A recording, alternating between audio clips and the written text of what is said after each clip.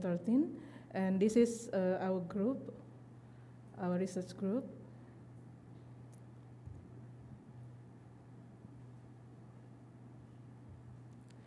Yes, as we know that azithromycin is an azolide, a subclass of macrolide antibiotics related to erythromycin. And this drug mainly to treat a variety of bacterial infections caused by respiratory pathogens such as aerobic, gram-positive, and gram-negative microorganisms. And this is the structure of azithromycin with a molecular weight about 749. The pharmacokinetic data following oral administration, azithromycin is rapidly absorbed and the Tmax about 2 until 3 hours and distributed throughout the body. And rapid movement of azithromycin from blood into tissue and has significantly higher azithromycin concentration in tissue than in plasma, up to 50 times the maximum observed concentration in plasma. Plasma concentration of azithromycin declined in a polyphasic pattern, and the average terminal half-life about 68 hours.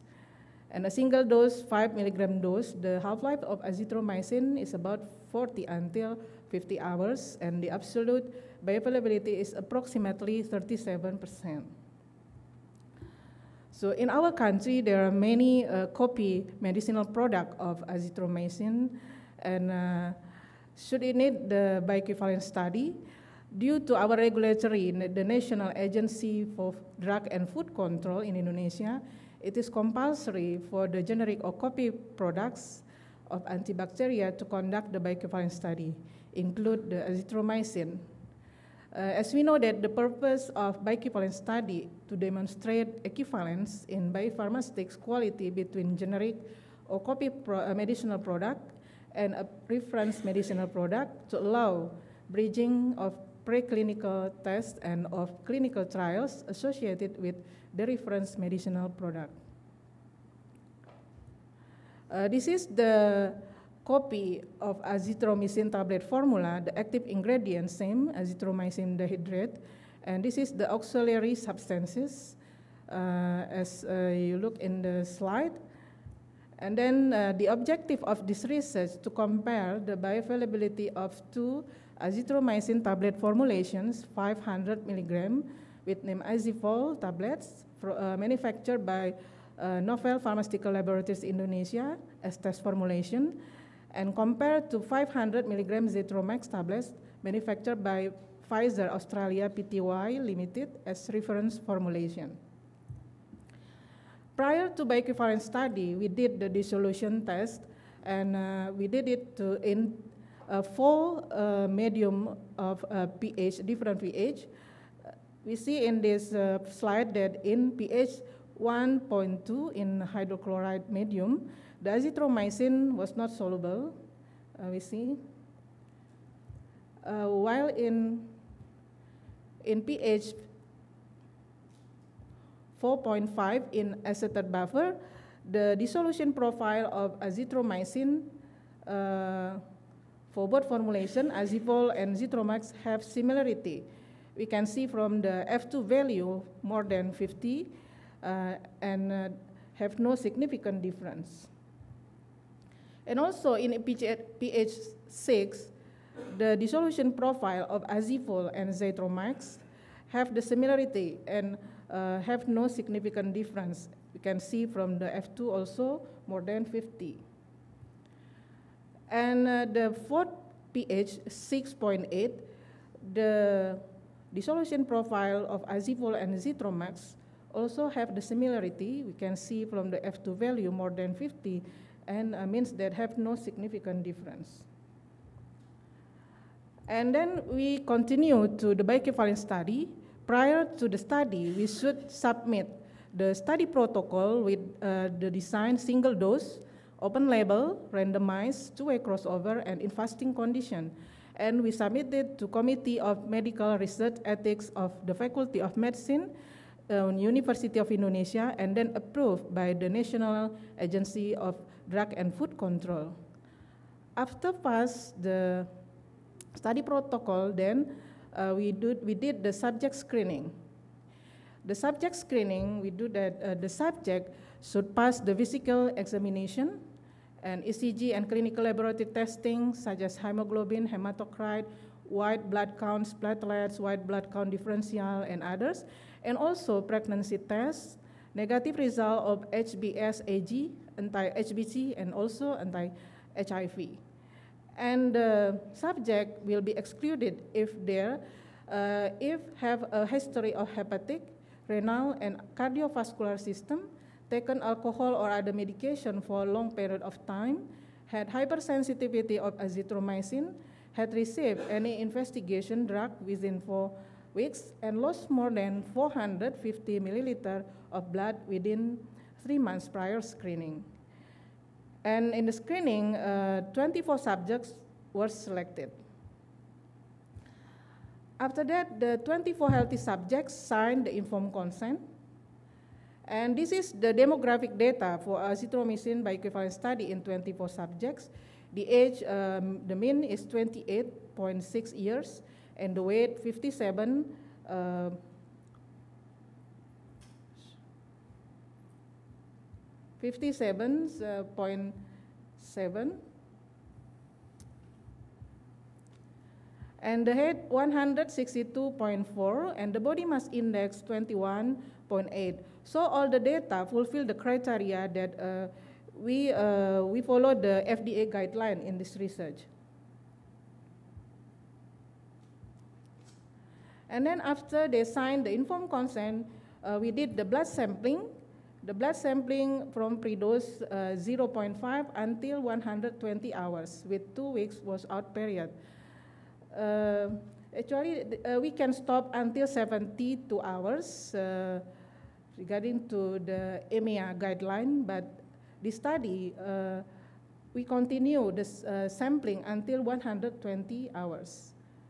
Before the sampling, all subjects avoided using other drugs for at least 2 weeks prior to the study and until after its completion. They also refrain from ingesting alcohol, caffeine, chocolate, tea, or Coke containing beverages at least 48 hours before each dosing and until the collection of the last blood sample.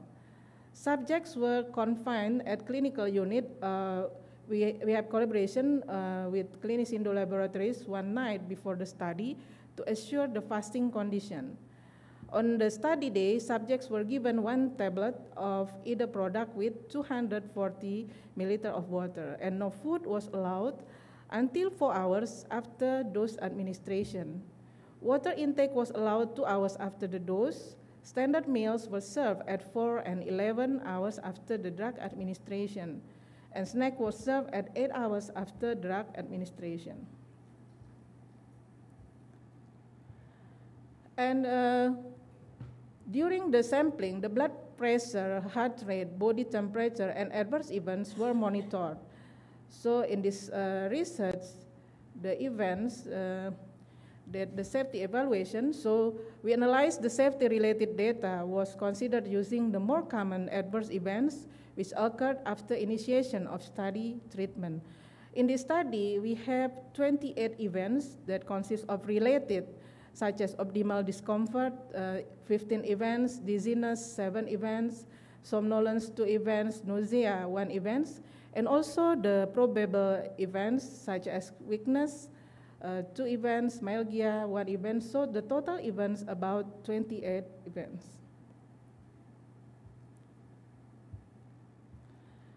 After we collect the blood, so 5 milliliters of blood, and then we isolate the plasma, and plasma was freeze at minus 20 degrees Celsius until analysis.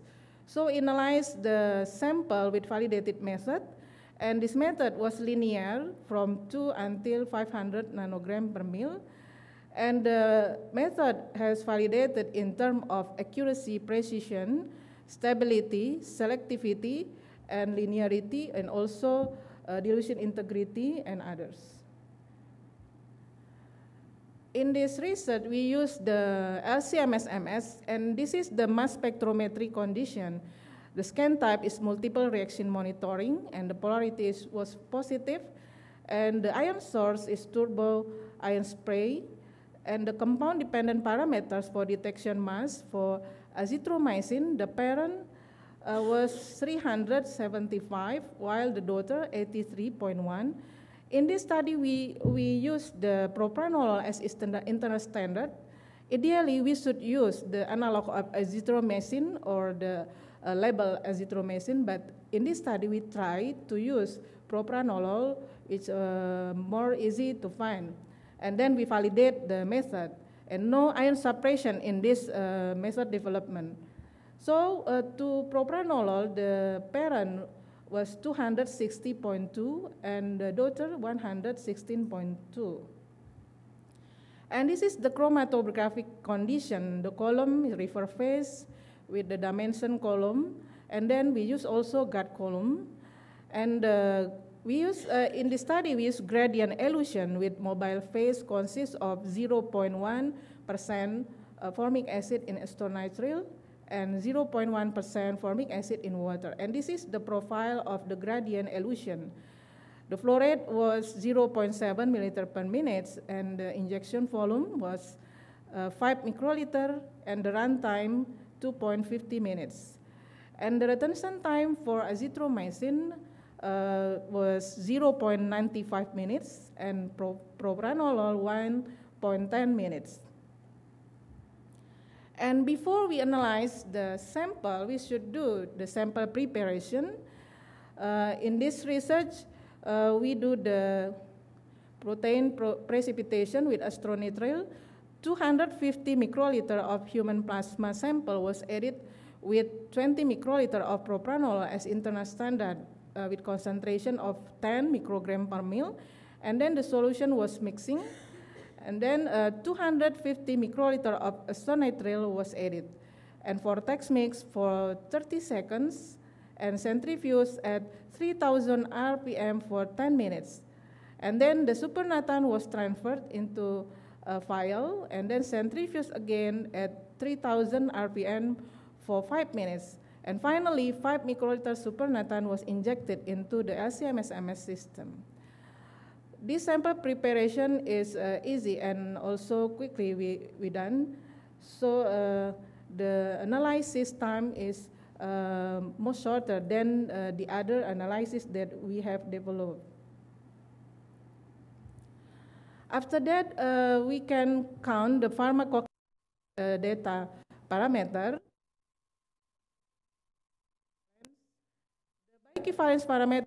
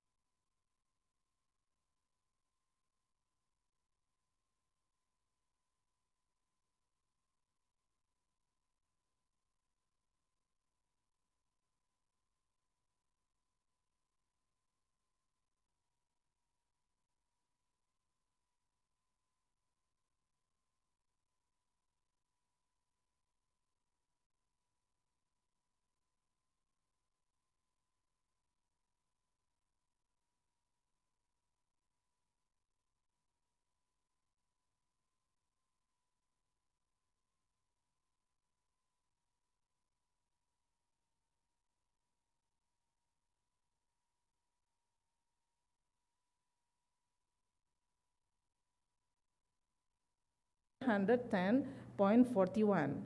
And for AUC 0 to T, the test to reference point estimate was 94.63, and this is the limits range. And for AUC 0 to infinity, the test to reference point estimate was about 95.35, and this is the limits range. And also the Tmax, the important parameters, these three, but we can also to compare the half-life of the two formulations. So if we see into the guideline of FDA, the copy state that it is bioequivalence if the range between 80 until 125%. So in this study, all the parameters fulfill the criteria of the FDA. So 90% confident intervals of AUCT, AUC 0 to infinity, Cmax, and half-life log transform individual ratios of azithromycin were included into the range of bioequivalence at 80 until 125%, and the individual Tmax was not statistically different between the two formulations.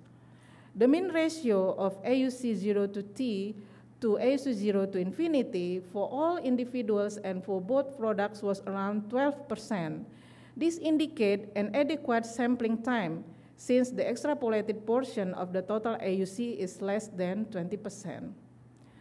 Half-life in the study, about 50 hours for test product and 47 hours for reference product, were consistent with the result reported in the prior literatures is about 40 until 50 hours.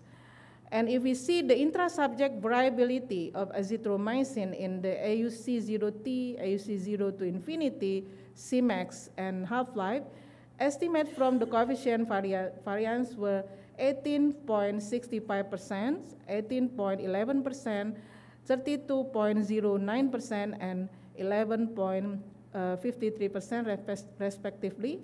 It means that the number of subjects in this research was sufficient. So from the research, we can make the conclusion that the two azithromycin tablets for test and reference drugs were bioequivalent in terms of the rate and extent of absorption, and thus the two formulations are therapeutically equivalent and therefore can be used interchangeably. And thank you very much for your kind attention. Now I give back the time to the chair. Thank you very much.